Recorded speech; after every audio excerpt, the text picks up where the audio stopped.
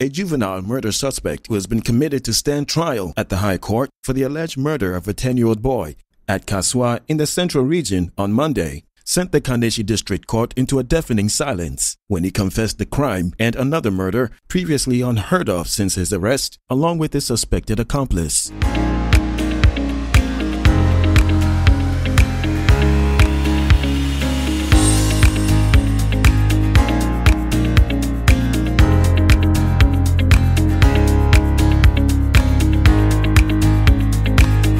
The 15-year-old boy, name withheld, told the court presided over by Ms. Rosamond Ajere Dodu that the murder of the 10-year-old boy was not their first. His alleged accomplice, Nicholas Kwame Kani, however, denied being party to any murder, but the two were committed to stand trial after they had been charged with conspiracy and murder of Ishmael Mensah Abdullah.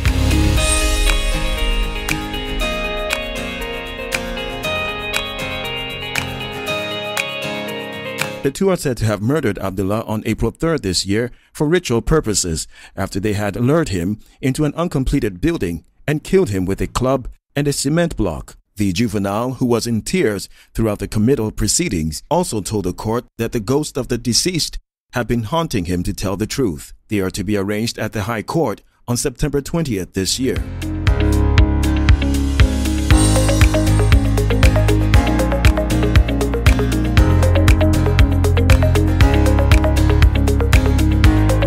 Social media users are incensed over a trending video that shows a religious leader force kissing some female teacher trainees while he stood on a podium.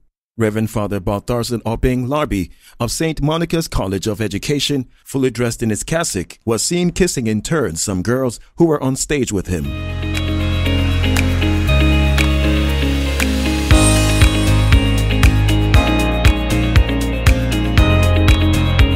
In one instance, he was seen gesturing to one of the girls who appeared very uncomfortable with the move to take off her face mask before holding her head and giving her a kiss on the lips. The video, shot by someone in the audience, has generated wide condemnation on social media, although a few people have jumped to the Reverend Father's defense, describing his action as a holy kiss.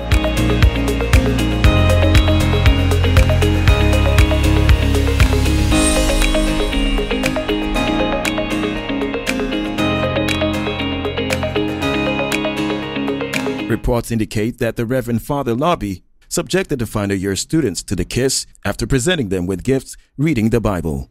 The Anglican Church, which runs the St. Monica's College of Education at Mampong, says it is investigating the issue. The Reverend Father is said to be a lawyer and a chaplain of the school.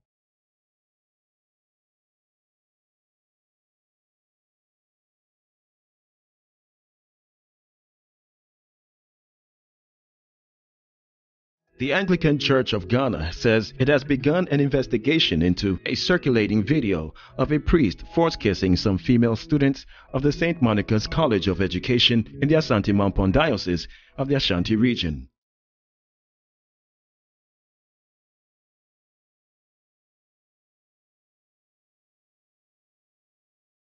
A statement signed by the Executive Director to the Metropolitan Archbishop of Ghana, Venerable Dr. George Dawson Amwa, said the church is saddened by the news and wishes to state expressly that a thorough investigation has immediately been instituted into the matter, and the action of the said priest will be dealt with in accordance with the norms and values of the Anglican Church.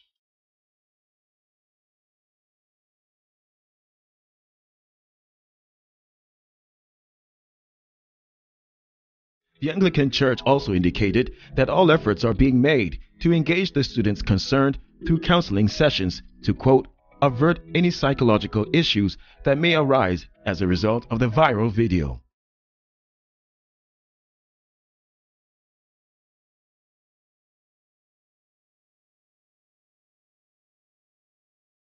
The 2016 National Best Maize Farmer, Kofi Vigno, has bemoaned the massive abuse of agrochemicals by farmers across Ghana, especially those in the Bono East, and Ahafo regions. The awful practice, according to the agro-businessman, has serious ripple effects on food production, domestic agro-processing industry, as well as the health of the farmers themselves and their community members.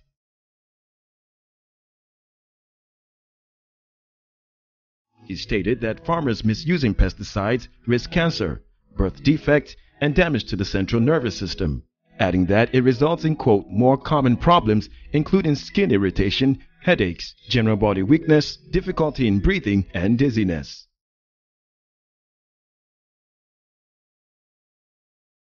Speaking in an interview at Quatre near Signani, Mr. Vigneault said farmers should be encouraged to use organic fertilizers and cultivate their vegetables by using the greenhouse technology. He explained that stakeholders must recognize that education is important for improving farmers' awareness regarding health implications associated with the agrochemical abuse.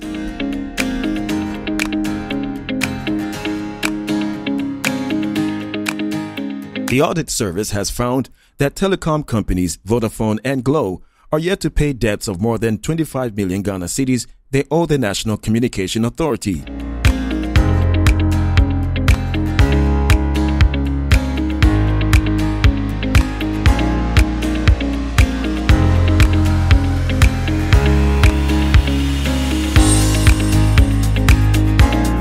The service, in its audit report on Public Boards Corporation and other statutory institutions ending December 2020, indicated that while Glo owed the government 17 million Ghana cedis for services it received from the NCA, including its operating license, Vodafone owed 8.9 million Ghana cedis, which was a fine it was slapped with for non-compliance to quality of service requirements in 2018.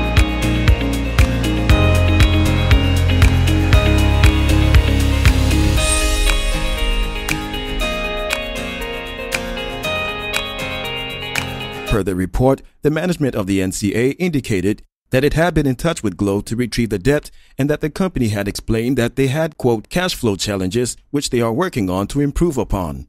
According to the NCA, a new payment plan was approved in July 2019 to enable Glo to settle the debt.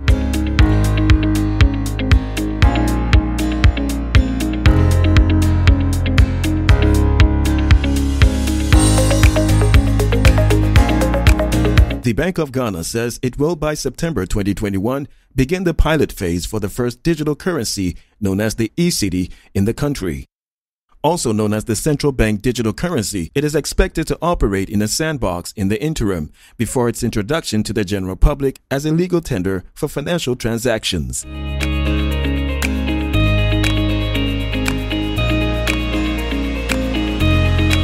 To ensure a smooth operation of the yet-to-be-introduced eCedi, the Bank of Ghana has partnered Gisec Divrent to provide the technology and develop the solution adapted to Ghana's requirement. The currency will be piloting with banks, payment service providers, merchants, consumers, and other relevant stakeholders.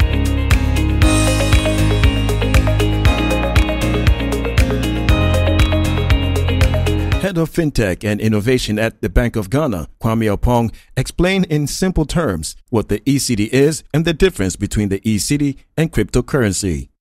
Quote, in our case, an eCedi is the digital version of our sovereign currency, and so it's only the digital version of the cedi that we have. So we have notes, we have coins, and then we have the digital version of the cedi as well. So that's really what an eCedi is.